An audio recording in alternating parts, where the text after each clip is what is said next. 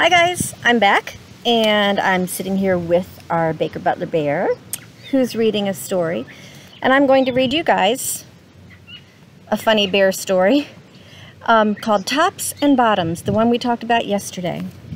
Adapted and illustrated by Janet Stevens. Inside the front cover we see all these vegetables we talked about. We've got beets and radishes, celery, corn, lettuce, broccoli, carrots. I think that's the main stuff there. Tops and bottoms.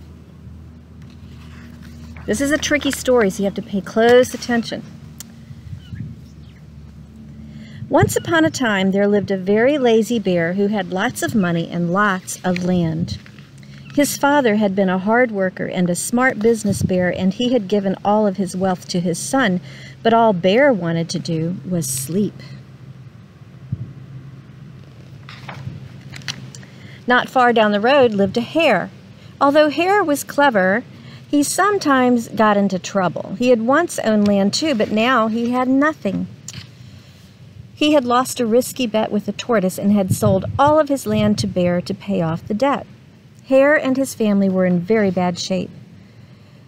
"The children are so hungry, Father Hare. We must think of something," Mrs. Hare cried one day. So Hare and Mrs. Hare put their heads together and cooked up a plan. Here's their family.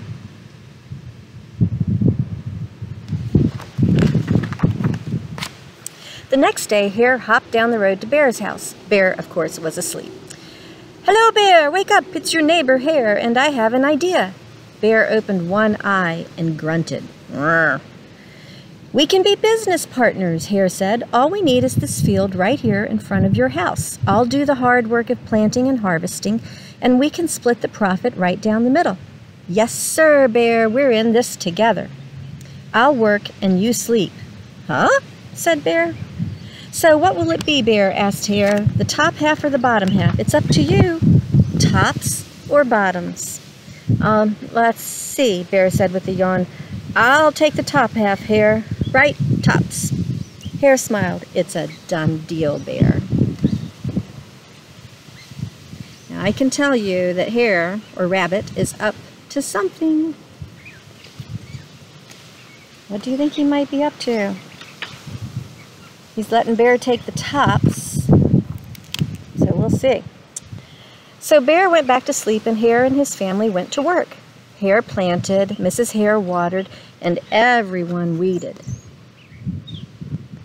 So there's the family working together, and here is Bear, doing what Bear does best. Bear slept as the crops grew. When it was time for the harvest, Hare called out, "Wake up, Bear! You get the tops, I get the bottoms."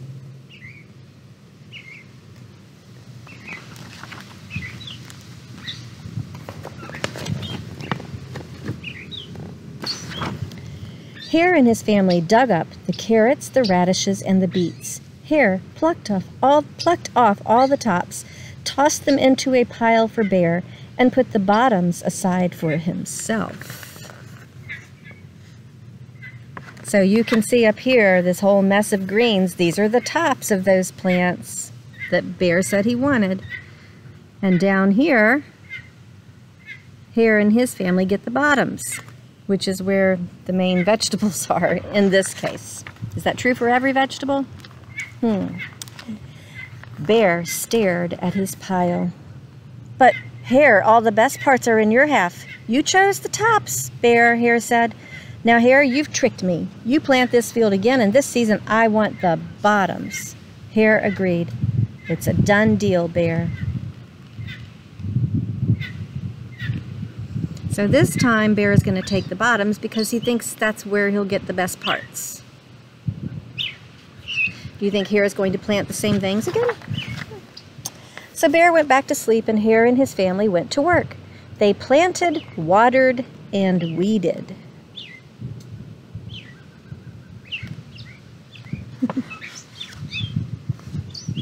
What's Bear doing?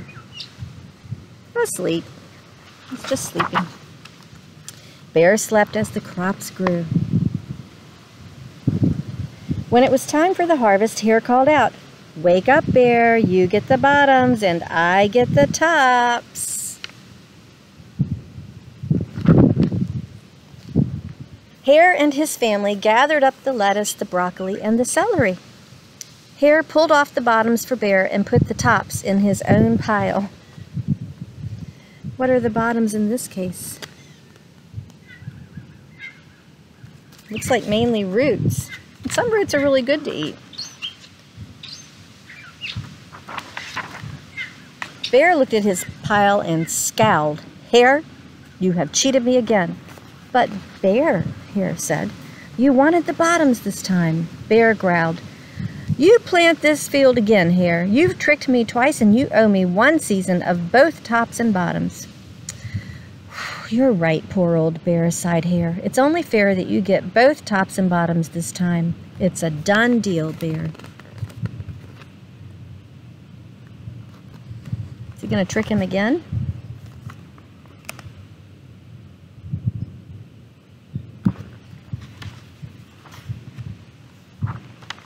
So far we've had some vegetables where the tops are really good to eat, or they're considered the best parts.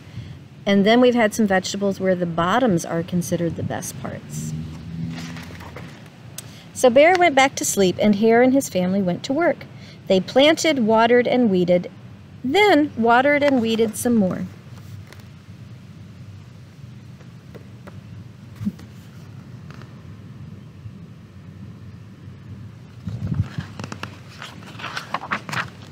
Bear slept as the crops grew. When it was time for the harvest, Hare called out, "Wake up, Bear! This time you get the tops and the bottoms." Do you think Hare is just being nice this time to give him both? Or does he have something else up his sleeve? There in front of Bear's house lay a high field of corn. Hare and his family yanked up every corn stalk. Hare tugged off the roots at the bottom and the tassels at the top and put them in a pile for Bear. Then he carefully collected the ears of corn in the middle and placed them in his own pile. Bear rubbed his eyes and watched. "See, Bear, you get the tops and the bottoms. I get the middles. Yes, sir, Bear, it's a done deal."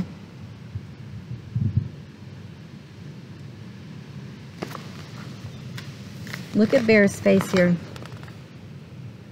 How do you think he's feeling? I think he might be pretty perturbed. By now, Bear was wide awake.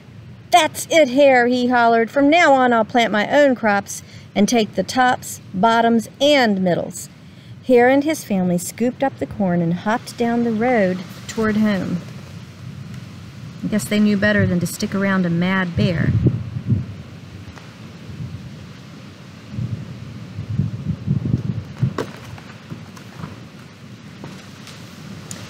Bear never again slept through a season of planting and harvesting. Hare bought back his land with the profit from the crops, and he and Mrs. Hare opened a vegetable stand. And although Hare and Bear learned to live happily as neighbors, they never became business partners again.